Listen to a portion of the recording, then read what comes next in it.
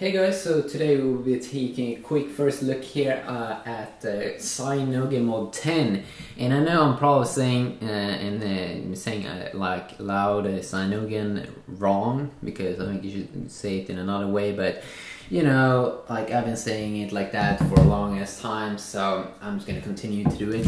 So let's go ahead and check it out, shall we?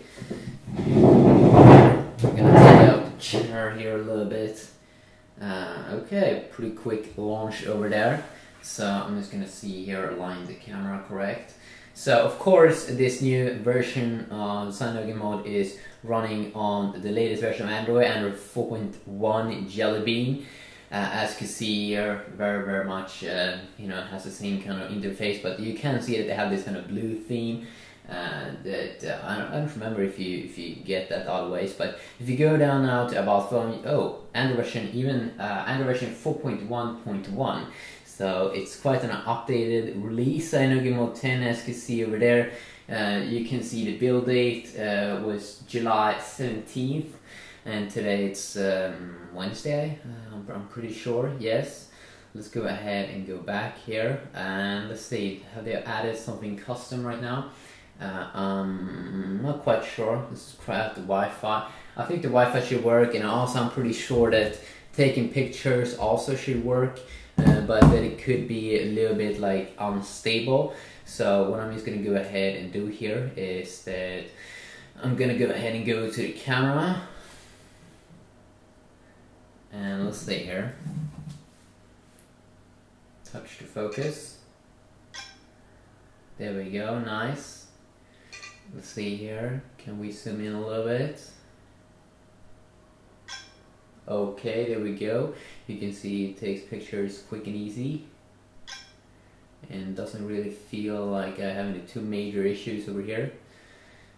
Of course they have the panorama doesn't work. Let's go ahead and check out the video mode. And also the video mode doesn't seem to be working at the moment. If you go ahead and go back over here, if you see the performance, you can really see that it is this new Android 4.1 Jelly Bean speed, really quick and snappy speed over there, even though this is a first quick beta look. If you go down over here, you can also see there's pretty good speed over here, but not as good speed as in the drawer. If you go ahead and try out the network, we can just go ahead and go up here, tap on Wi-Fi, and then I'm just going to go ahead and connect to my network.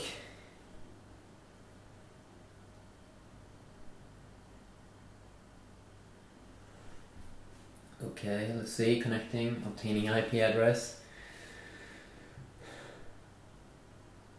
There we go, connected, should be connected at the moment. Let's see here. Okay, we have the internet. Still looks very old up here, you know, when we open up the search widget. Let's just go ahead and search for YouTube.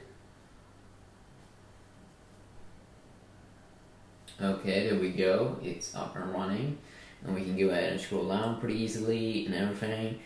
And it seems like the browser is pretty decent right now, and you know, this preview, actually this quick and early preview seems to be kind of decent actually.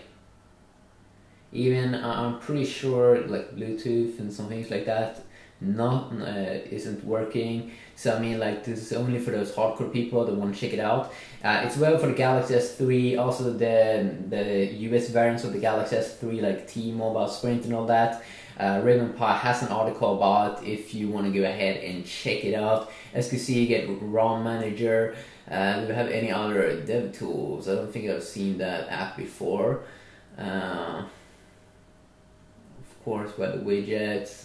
The standard things, we can go ahead and pop them out like that to quickly toggle between what you want to have turned on and off.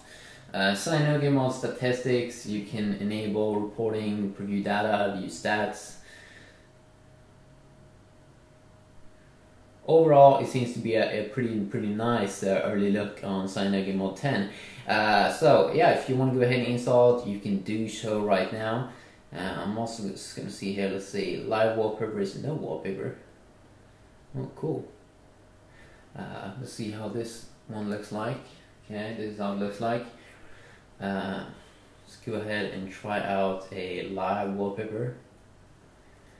Let's go ahead and go down. Let's try the Nexus one.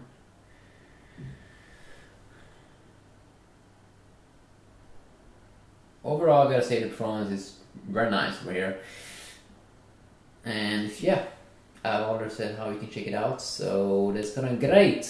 First look, have an awesome day. Bye bye.